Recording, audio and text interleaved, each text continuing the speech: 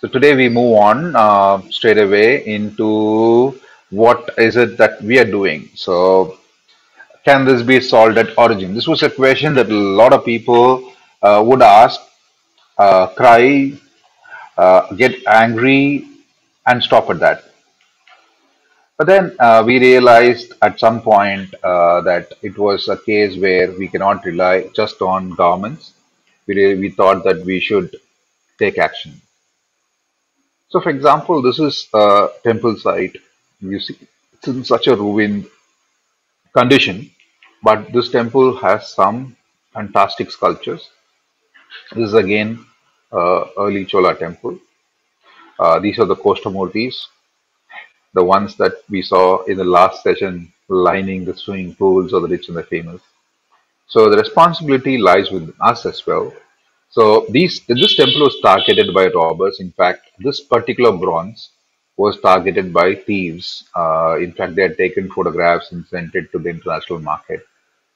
So we worked with law enforcement. We went into the village, and the villagers responded. This was a temple that was built in 962, the Common Era, by the father of King, the great King Rajaraja. And this is what happened after that. So the temple was spruced up, the deities were saved from being targeted. So, yes, local action is also required. We just can't blame the international market. Local people have to take on the task of the responsibility of taking care, and that is our sacred duty. But this is not just a responsibility of the locals. India is such a wide and vast place where everywhere we go, we see, old ancient artifacts. And here, right there on your screen, I've been talking for about 2 minutes. You see, there is hidden in this construction. You can see there is a Jain Murti right there by the side of the well. And this is again a 1,000-year-old artifact that is just lying there. Like that, we have a lot of such. This is a Buddha on a farm. This is a Buddha on the road. Another Buddha right there. All these are 1,000-year-old sculptures. And India has literally thousands of such artifacts. You have hero stones. And if you go up north, for example, in Mount Abu, there are hundreds of such temple murtis, and most of them have been stolen. Now, it doesn't take great rocket science to know that this is a modern replacement. You can clearly see that it's been placed into the spot from there. The original was stolen. But unless people come forward and register the complaints, these murtis will be trafficked. So this is one such advertisement that appeared in a popular arts magazine. And this is actually the advertisement. And this is the advertisement of the villain of my book. I don't want to call him the hero of my book, Subhash Kapoor.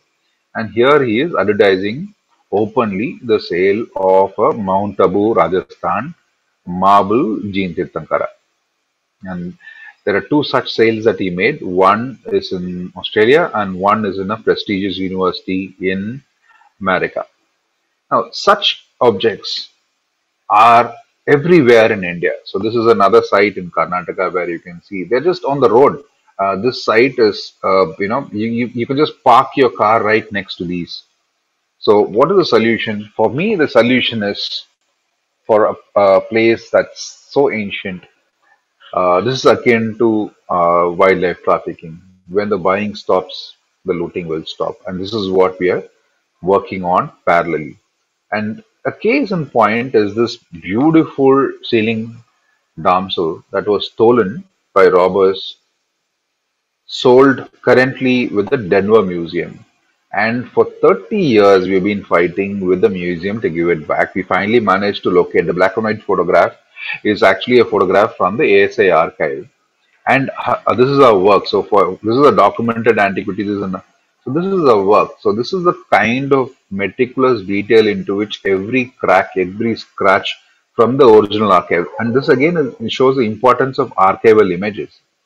With this proof, the Denver Museum is refusing. We gave this about 4 years ago. So we are not pushing enough. We are not, forceful enough. And now they are asking us, show us a photo of the empty niche, show us the dimensions of the empty niche. So this is a battle. So not all success stories have a happy ending so far.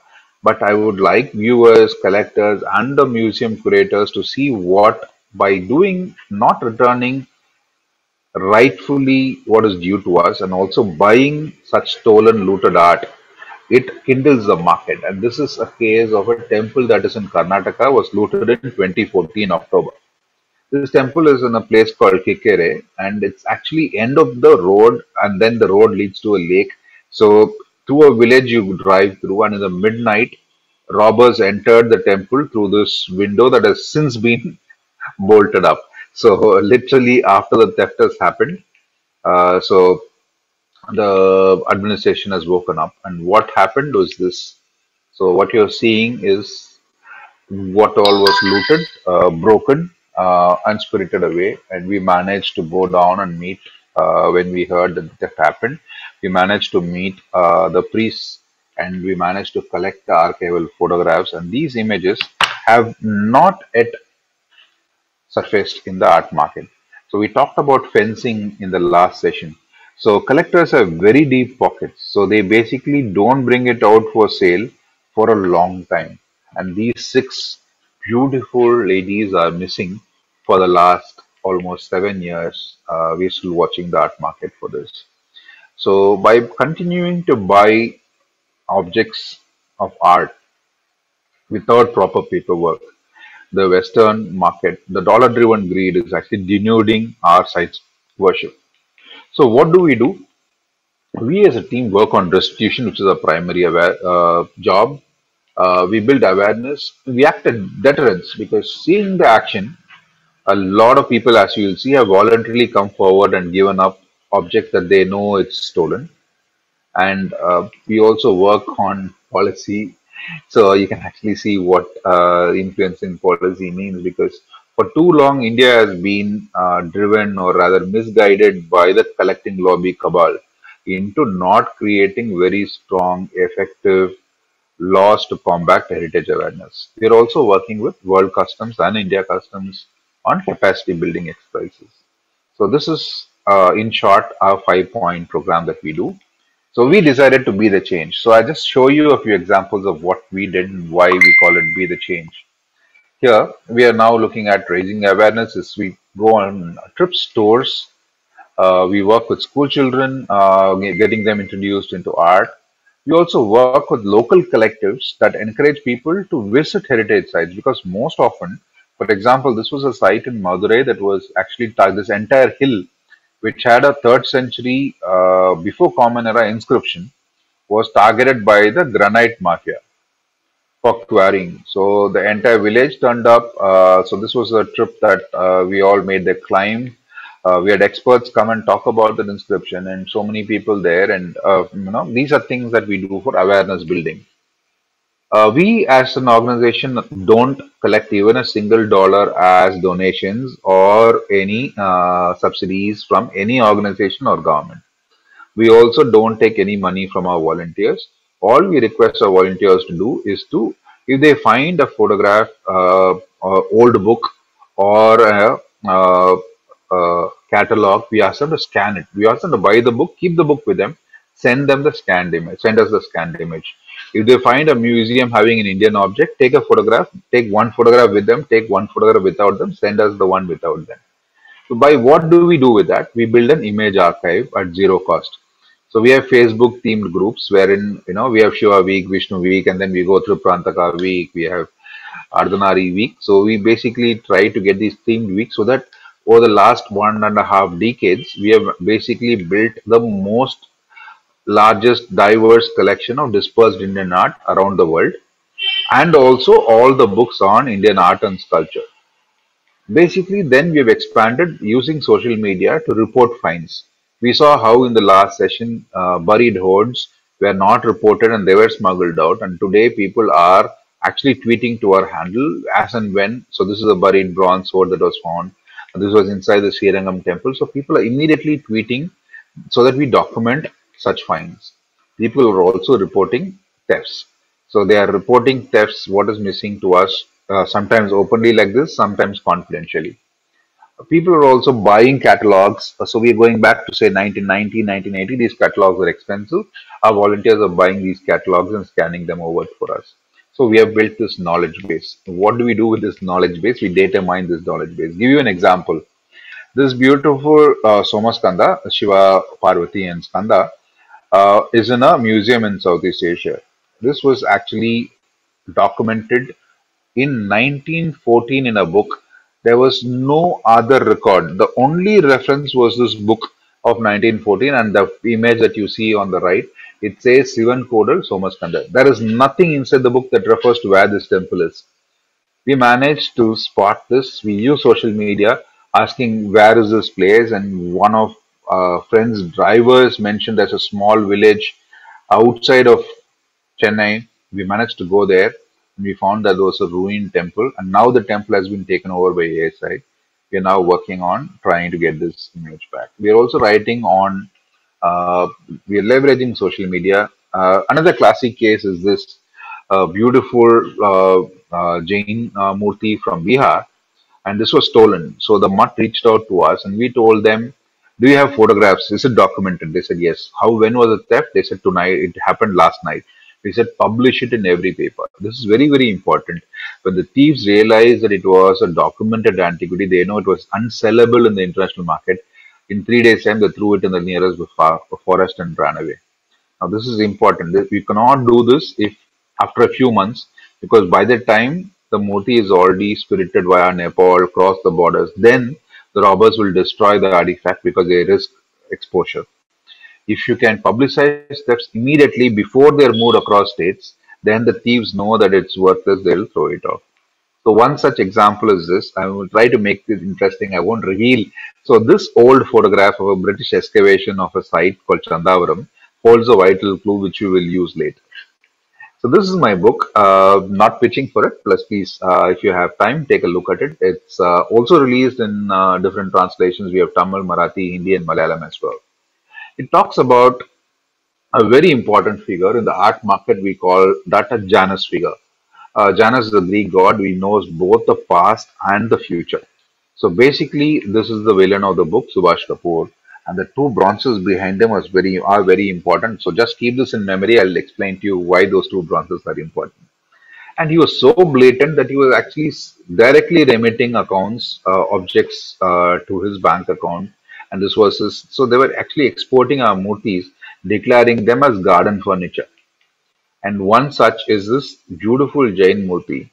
And a farmer was actually digging his field to create a shrimp pond when he struck a metal object.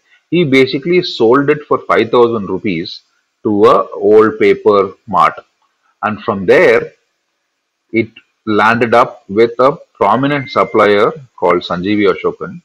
And then, surprise, it was displayed in the London Royal Academy of Arts as a private exhibit. So when Kapoor was arrested, we managed to get hold of his emails, and this email trail actually shows why is it important that the government right now, because of the Treasure Trove Act of 1918, sorry. So what's happening these days is if you find anything under the ground, it belongs to the government. So anything over 10 rupees found underneath the ground belongs to the government. Now, we need to come up with a way of incentivizing finders. And they're not looking at big money. These are basically sold for the worth of metal. So if the government can come up with a way of honoring such people, call them for Republic Day parade or whenever it's displayed, put them for for reporting such. These small things can go a big way in stopping these. And what was interesting is the smugglers actually tested this artifact for antiquity. They sent it to a US institute, and there you can actually see the scraping marks. And finally, one of our own Lotus awardees wrote flowery catalog for this bronze, and we're currently working on bringing it back. So this is another story, just to say how thousands of our murtis are being spirited away. We'll see more such examples as we go ahead. Because what is interesting is we have been lax, and today that's one such laxity is this case of 1970, wherein it was the judgment was given only in 1992. Kapoor's father was actually charged with theft of a Vishnu idol when he was running an antique shop in Delhi. But because of the slow nature of our wheels of justice, by 1974, the entire family emigrated to America when there was a pending case in his name. So there you see, and then nothing happened. So this seems to be a family business for them. What is more atrocious is the case of this Nataraja. I call it the hand-cut Nataraja of Parur. Robbers basically thought the bronzes had gold. So technically we call them Ashtadhatu or Panchaloga. They have very minuscule number of silver and gold. The percentages are like 0.002%. But the robbers thought they had gold. They actually sawed off the Nataraja's hand and melted it for gold. The jeweler who melted it came back and said, "No, boy, there's no gold in it." They got into an argument, and in 2005, the jeweler was killed in the argument. So there was a murder case. But surprise of surprises, this Nataraja appeared with his hand intact on Kapoor's catalog in New York, in Madison Avenue in 2007, March. How did it happen? Because it was smuggled away in a hand-cut state from Tamil Nadu via Orissa into Nepal, and it was spirited away. But what happened? How did it sprout his hand again? It was done by a restorer in London, and this is again against every aspect of restoration. The restorer should one look at it, he knows it was sawed off. You can actually see the saw marks. But instead, for money, he made it a new hand without reporting it to the police. But what is more interesting is Subhash Kapoor was arrested in September of 2011 via an Interpol Red Corner notice in Germany. A month before he was arrested, this Nataraja was quietly handed over to the Tamil Nadu police with his hand intact. So this Nataraja lost his hand, went on a world tour without a visa passport, came back and quietly given back to the Tamil Nadu police to close the case. We worked on it, we exposed this. The main supplier who basically handed over was raided in 2016 June. This was his house. The raid that is what happened in 2016. Over 400 artifacts were recovered from his house in the heart of Chennai. He was a prominent dealer, Dina Dayalan. And he had actually sold to a couple of others, and their houses were raided. And you can actually see what all was raided from their houses. But what is interesting is when we worked on this case, we realized that the robbers were using social media. Unlike in the past where the dealers and auction houses used to send their representatives to India to look at objects, because of social media, the robbers are actually sending like groom photos, prospective brides. They're sending it, and dealers are bidding on these. And here you see two Dwarapalakas and on the Nataraja. This is the Nataraja that came back. We're going to talk about him. But on the right, you see the two. They are about 9.5 feet granite door guardians, and both of them were from a temple. And you actually see they put a dhoti behind it. And these were restituted last year in February from Australia. We can see about them. But then here you see a lungi, Balarama there from central India. And a lot of such are happening. So we managed to crack that this was a main modus operandi where robbers were using such robber photos. So I just thought I'll show you how we crack cases so that you can understand and how you can help us. So this is the first success that we talked about, the beautiful androgynous form of Shiva Ardhanari from Rudachalam. It's such a beautiful composition that I studied this very image in 2008 when I blogged about it. So you can actually see when you match a male form and a lady form, the anatomical proportions are different, and so the entire composition tilts to the man's side because the man is generally shown taller. And to balance that image, the sculptor brings in the Nandi so that the Lord rests his hand on it so that it comes. Otherwise, it will be like he's built at a bad angle. Now, I spoke about 30 seconds more because you realize that both the hands of this beautiful sculpture are broken. Beauty of this sculpture is so great that unless somebody tells you that the lower left hand and the lower right hand are broken, you don't realize it. This was, in fact, in a temple in Vrudachalam as a Koshtamurti. The robbers basically, so that's the robber photo as soon as he was removed. It was sold to the Art Gallery of New South Wales. The moment I saw this, I knew because I had blogged on it, I had studied this image. So we went again on social media. Within half an hour, one of our friends, we were expecting an empty niche. We were surprised there was a fake put there. The fake was so badly made compared to the original that it, I don't know how the locals were fooled for almost 13 years. They were worshipping the fake. So we managed to publish it, and it was so ridiculous. The museum that brought it, the Art Gallery New South Wales, actually had a book. So this Ardhanarishwar was published by Douglas Barrett in his book on Chola art, and this book was in the same museum's library. So much for the due diligence. And finally, this Murti was brought back by the Australian Premier and given it to our Prime Minister, Sri Narendra Modi, and there you see them on the right. We'll talk about the Nataraj as well. So this happened in 2014, the first of the restitution cases. So in the previous session, we talked about how India had got back 19 artifacts from 1972 to 2013. So this was the first thing that happened with the regime change. This was the first restitution that happened under the new government.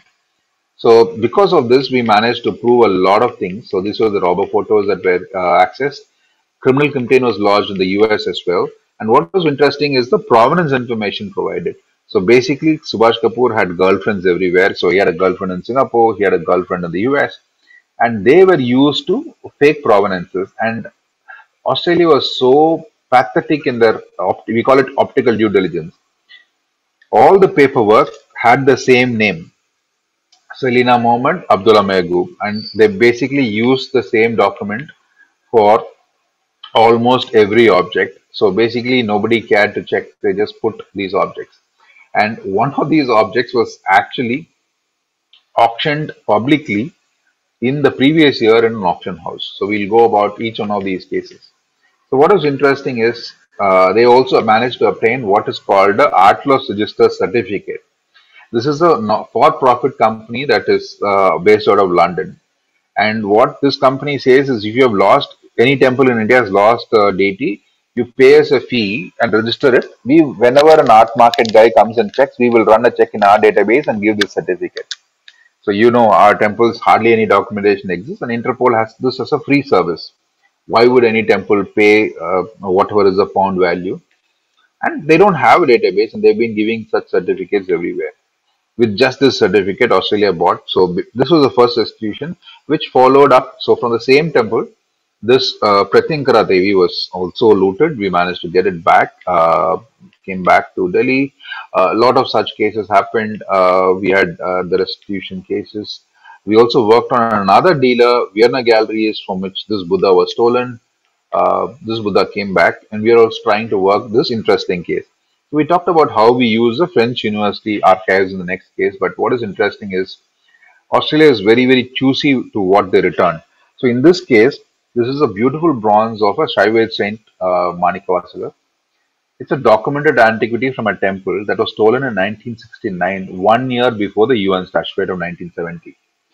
This was a book that they published, Shadow of the Gods, where our work is acknowledged. The then French Premier, Mitterrand, and Prime Minister Modi published this book. And this book has this photograph when it was still in the temple. It is currently in Australia. Australia is refusing to give back this Murti. Similarly, we also chanced on this beautiful image via a German researcher who said, look, this is in Australia. It was actually in a centrally protected site in Chandravaram. We went and checked about it. What happened was in 2002, 3 times the same site was robbed. First, the robbers came, tied up the security guards, looted. Second time, 3 months later, the police were there. They tied up the police, looted. Third time they came, they did the same thing. Threatened the police, looted. So this was like this inside the museum. The robbers actually, you can see this is the robber photo. They broke it into parts to enable and then got it stitched again. And it was sold to for about $500,000 to the to Australian Museum. with the same paperwork. So all these that you see are old letterheads which Kapoor fabricated with the old typewriter. And he put a 1969, 1970 date to fool the museum curators. And this was finally brought back thanks to our German researcher friend. It's also come back. And here is the proof when I showed you there in the bottom in this photograph. You can actually see that this is was there in the site in Chandravaram. What irked us was till we got back, this Murti was physically back in India. The Chandavaram people never told us what else was lost. So we managed to finally go and find out that they had lost many more, and one such was actually auctioned by another dealer in Christie's sale. And you can actually see the object from the photograph. Another object was sold to the Louvre Abu Dhabi, who are still refusing to give back. This is the one that is in Louvre Abu Dhabi. More so, Subhash Kapoor, we worked on this was the main evidence. The two bronzes had inscribed bases. And what you see is Old Tamil, which actually reads Sutta Valli, but because the village name is Sutta Malli now, over 1,000 years, the village name had changed. We couldn't, so if you read the book, you will know what troubles it cost us. But with this, we managed to ID the temple, the ID the village. Plus, Kapoor had a fight with his girlfriend in Singapore. They went to court, and this also helped his downfall. Because what is important is the French Institute archive, and this is was their archive before it was digitized. So this was how we used to work. So you go there, you get thousands of these bin cards at this level in these boxes. You go through hundreds of them, try to find a match, and then once you found a match, this is what we do. We go and ask them for a high resolution photograph. We send our volunteers to the museum. This was the Nataraja, documented by the French Institute when she was still inside the temple in Sripuranthan. The local custodian praying to an empty shrine from where he was stolen. The robber photo, the high resolution photograph. This is the catalog photograph.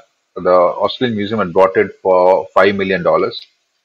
The curator refused to accept that it was the same Nataraja. In fact, he went on public and said, there are hundreds of Natarajas, you cannot differentiate one from the other, you are mistaken. We said, you have made a mistake, this is made by the lost wax method. And instead of giving him the proof, we put the proof on YouTube. So if you go to YouTube and Google for Return of the Dancer on my channel, you will see what evidence. We managed to spot around 32 places where small nicks, cuts, breakages were matched. And then it was so obvious they had to return it. Not only that, the Nataraja went back to the village from where he was stolen. He was kept in the same place from where he was stolen.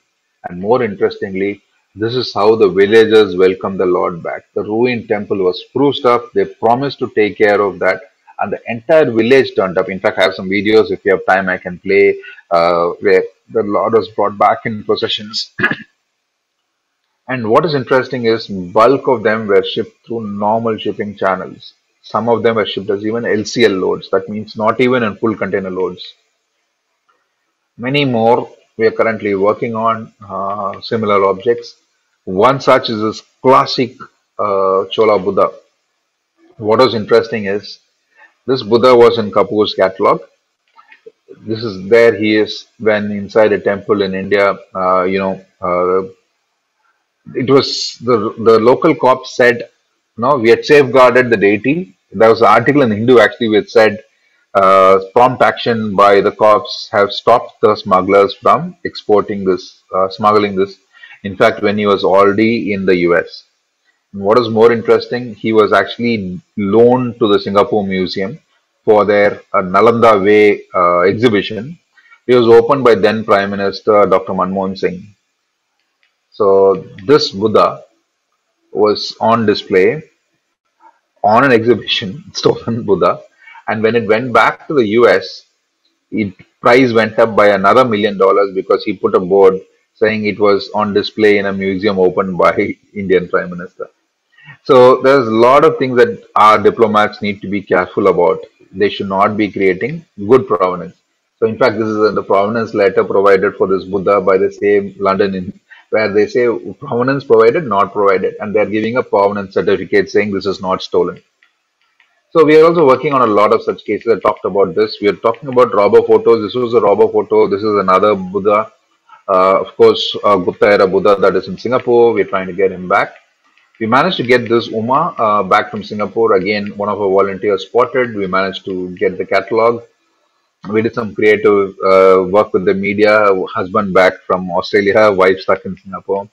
Uh, Uma came back. We also worked on the Toledo Ganesha, similar case, wherein there was a small casting error. So you can see on the trunk there is a small blemish. This was captured in the original archive. With that, we managed. So one of our volunteers again went and took a photograph. We managed to match them, and when we provided this evidence, the museum had no choice. But what they did later was surprising. They didn't reply to us. They wrote to the Indian consulate. They did not get a response for 6 months, and they put this letter on their website. Later, they wrote to the Indian High Commission. They did not get a response for 1 year. Finally, they handed over this Ganesha to Homeland Security. And when our Prime Minister, Mr. Narendra Modi, went to the US in June of 2016, these idols were handed over. The Ganesha was handed over to Modi, and it was brought back to India, taken to the village again, and the people there you see are praying to it. Just because we managed. What's interesting in this case is Kapoor not only sold this Ganesha, he also donated over 500,000 worth of Chandraketu terracotta images. So they were flat packed. So almost 90% were destroyed when they were couriered out of West Bengal. Not only that, he gave a cash donation of close to half. So this is how he is integrating into the museum network. I'll give you a few more examples. This is on context. This was another case where there was these were beautiful relief sculptures of the Pallava era, 8th century. The locals actually were building a new temple. They threw out these murtis. One of our volunteers was going there. We went and made a big issue, like a protest, and they actually erected a shed to safeguard this. As they were recording this, an old man was passing by. The person who was constructing the temple was complaining that we are making him do so much work. The deities are safe. Nothing can be stolen from the village. But this old man was passing by. He said, "Yeah, but 10 years ago, a murga was stolen from this place. Don't you know?" Nobody heard it, but the camera heard it. So in the night when they sent me the video, I was hearing it. I managed to track it. We managed to send our people again next day. We found the old man. He said, yes, there was a skanda that was stolen. So it was not documented anywhere by anybody. So we managed a small WhatsApp group among the villagers. Then we found a dentist who had an old book. In that old book, in a small booklet, there was this small photograph of this Kanda before theft. Now, what is interesting is Kapoor was trying to sell it as a Shiva of the Pandyan era. The context was gone, and we managed to track it. It was seized in the US. A lot of such cases. This was a Brahma stolen from another temple during a height of the Thane cyclone. So there was a big cyclone, and there's actually a 10 feet perimeter wall of this temple. The guys basically managed to. This is a stone, almost a 1 ton sculpture. They managed to bring a truck, and they managed to. We're still searching for this. We managed to find another one stolen from the temple seized. So like this, even we work on a lot of such cases where we managed to track. How big was the loot? Just to give you an example, this is just Subhash Kapoor's storage locations. In 2012, Operation Hidden Idol was published in the US. In 14 storage locations across New York alone, so I'm just going to show you photographs of what was seized. All these are seizures and catalogs. What you're seeing, I'm just running through what all he had in storage. This is a Indo-Gangetic anthropomorphic form and an Indus seal as well, and not one yet, so many. So Operation Hidden Idol yielded in 14 storage locations a total of 2,622 objects valued at $107 million, almost 850 crore rupees, was his holding stock, unsold stock, and he was in business for 35 years. So now you can imagine the size of this loot. We also worked on several other cases. Then in 2016 itself, there was Asia Week raids where $20 million worth of looted stuff were found. We worked on this. So from robber photos, we helped match and Homeland Security managed to seize these objects. So a lot of such cases. We are now working on what is going to be the biggest restitution in the world. This $15 million Yakshi, thanks to Dr. Kirat Manpudi of Bombay, who is one of our good friends. We managed to track this beautiful Barut Yakshi. It was a documented antiquity, but a private antiquity. A farmer was using it as his Kuladevata. He registered it with the ASI, and then in 2004, robbers actually broke into his house and stole the Yakshi. Not only that, they broke it into three parts for shipping, and then they used the Richard Solomon Restoration Services in the US to stitch it back. There he is stitching it back. And Kapoor had put it in the market for $15 million. She's now seized, but waiting to come back for the last 9 years. She's in a warehouse in the US. So yes, archives are important, but it's very during. So this is a recent success of ours. Saint Tirumangai Alvar, who is now in the Oxford Museum in Ashmolean Museum in Oxford. The temple has a fake. The blue background is a fake. The original is what is documented by the French Institute. So Oxford has promised to give him back, but after the corona, they want to come to India and do it. But when we went to the temple and we saw that everything was fake. So all the other idols were also fake. So I'll give you, can I take another 5 minutes, Ankur? Is it okay? Yeah, yeah, please take your time. Okay.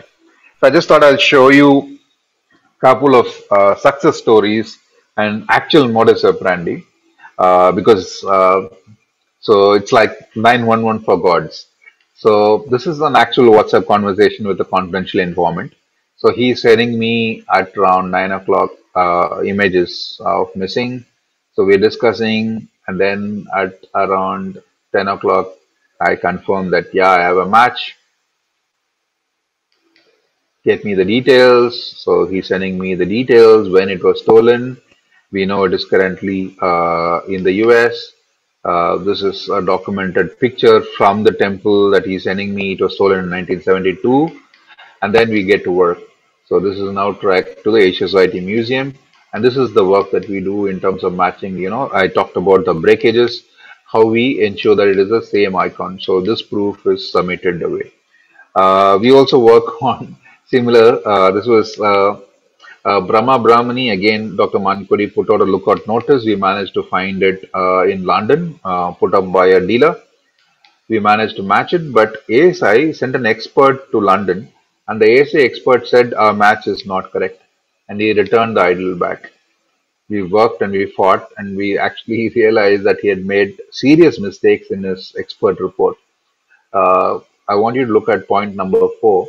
He says the Brahma's hand is broken in the image he's seeing in London, whereas in the original photograph the finger is intact, which is very stupid argument.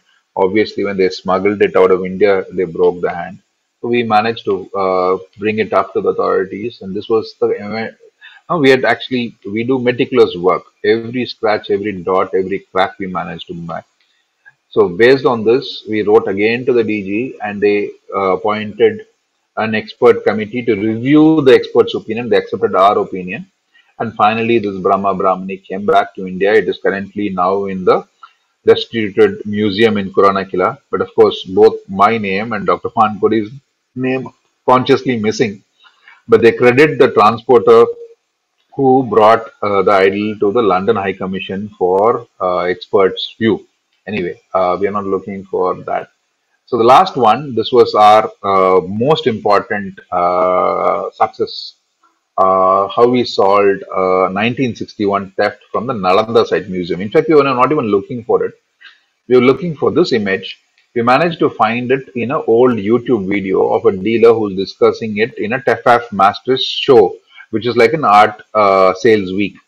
We were looking for this, and we actually have a WhatsApp group of like-minded people, from Cambodia, Italy, Egypt, Syria. So we just discuss. So whenever I find anything from their country, I'll send to them. Whenever they find Indian stuff, they'll send to me. So we're talking about it, trying to find it. Currently, the dealer doesn't remember. He told the Met Police that he doesn't remember about it. They're still fighting on it. So what is interesting is Mr. Sanjeev Sanyal, the principal economic advisor to the current Prime Minister Modi, is a good friend. He was in Singapore. We used to discuss a lot of work. He's always been supportive. In fact, he launched my book in Delhi. He met a retired ASI director, Dr. Bishwas. And Dr. Bishwas, he was telling him about my work, and Dr. Bishwas said, "Can Vijay solve this theft?" No? Like a challenge. Two thefts happened in 1961. 16 bronzes were missing from the Nalanda Site Museum. India knew about it. In fact, in 1977, we tried to get one from the LACMA, but there was no proof. But what is interesting is Dr. Bishwas managed to find the old departmental note, and he sent me or some of the photographs of the objects that were missing. And as I usually do, I print them out and put it on my wall. I commit them to memory for a couple of days before I pull them down. And one of our volunteer friends, Linda Abbottson, who runs an art crime institute, basically was going to Texas. We come to that. We managed to give this detail to the Indian High Commission in ASIN. So we now have proof. So this is the object from the museum's records. This is currently on display in LACMA. So this is the matching. Obviously, it's straightforward fix. But it's been 4 years. We are still waiting for the LACMA to give back this bronze.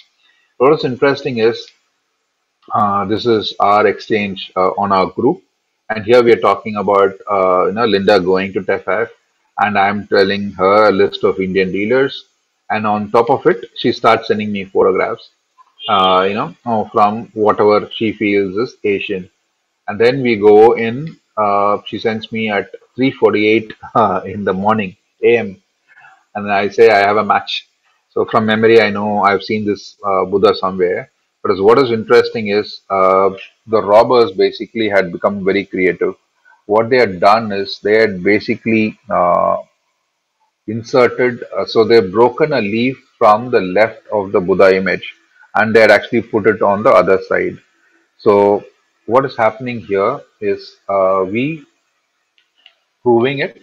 So this was the just missing object. Let's see if you can spot. So here you see the leaf, the black and white is the old archival photo. So the leaf has been broken from the right and soldered to the left. And based on that, they disputed our claim that is the same. We managed to get the ASI to basically write to the Met Police to go ahead and stop the sale and get this. ICOM basically sent their expert, and finally, on August 15th of 2018, this happened. The bronze was finally given back, so we can look at that. Plus, we also managed last year this brilliant stuff that we talked about. This Rama, Lakshmana, and Sita who came back. I talked about in the last session, but about a couple of months ago, I went there, and this is how they are currently housed in the temple, back to being the deities that they are. So a lot of these are the work in process. So for want of time, I just rushed through these cases. Uh, so thank you for your support, and thanks for listening in patiently. If you want to see just a few minutes, I wanted to show a few videos, but Yes, later yes. maybe. Yeah, Sure. okay. Please go ahead. Yeah. Okay, hold on a minute. So I just because last one was very so I'm just wanted to end this on a positive note. So of restitution of India's national cultural heritage, a 12th century AD bronze image of Bhagwan Buddha. This is an incredible story of a 900-year-old cultural heritage that was stolen 57 years ago and is being returned back to India today. This image was among the 14 bronze statues stolen from the Archaeological Survey of India Museum at Nalanda in August 1961. Earlier this year, the High Commission and the Met Police were alerted by Mr. Vijay Kumar of India Pride Project about surfacing of this bronze field. We look forward to continuing our strong relationship in the fight against crime.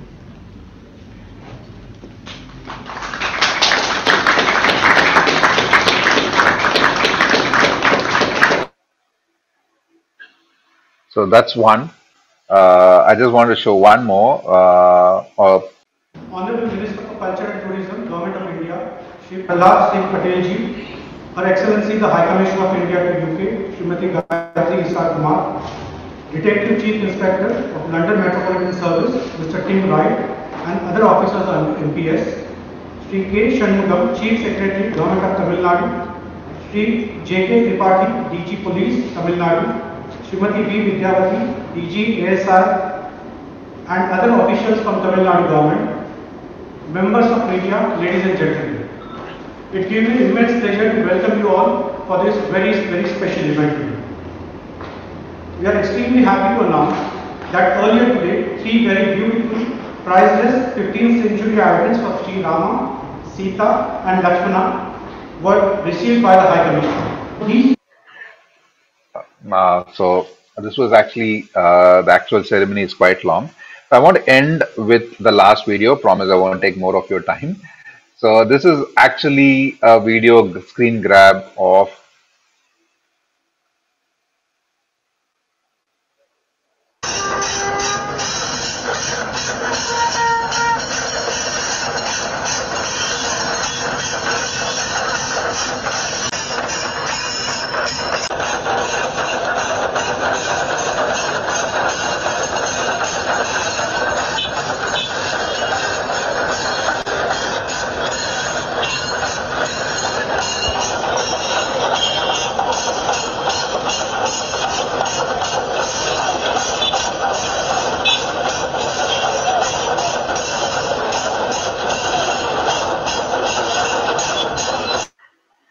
so that was Nataraja from Australia coming back after 1978, entering the village, and how the entire village had turned up to welcome him back. On that note, I'd like to end this to say thanks for the support and Jai Hind. The gods have decided to come back. We are just the vehicles. They choose the time and period to come back. And thank you again. So I wanted to ask, like, so most of these idols, are they in museums or are they in private possessions of, I mean, if they've been stolen, so are they in private possessions that we don't know, like? See, most of them, uh, there are this is all actually monetary crime involved as well. In the US and Australia, for example, if you donate an artifact to a museum, you get tax breaks for the valuation. For the museum, it comes free, but then to the donor, he gets a tax break. So this is another scam that is happening now. It used to happen in a much bigger way before they got onto it in the US. So what you do, you engage a friendly valuer. So basically, you buy, say, for example, for 8,000 pounds, keep it for 5 years, and then you get a friendly valuer to value it at 200,000 pounds. Because art valuation is arbitrary. So unless you go and sell it, you're not going to know what the price is. So you donate a 200,000 pound artifact to a museum, you get a tax break. So you're a wealthy individual, obviously. You can use a tax break for 4 and 5 years. So that's one. It's also used to launder money. So I would say that we have more success when it's in a public museum, because then we can name and shame them. Like Australia now has passed a blanket rule that no public museum will buy a Indian art object. They've lost almost $14 million so far, and they're going to lose a couple of million more. But the sad part is the private sales happening, and a lot of our smaller art objects. So I would say that our first target is at least public museums are big consumers. So as I said, this is akin to wildlife. When the buying stops, the killing stops, the looting stops. So we're trying to work on that. Similarly, we're also keeping watch of our volunteers go for art market sales, as you've seen. So we're also looking at objects that are coming up for sale, resale market. We are looking at private collections and exhibitions. We are going after them, but as I said, we are hobbyists at best. So we hope that someday Indian government would realize the seriousness of this and try to set up a national art squad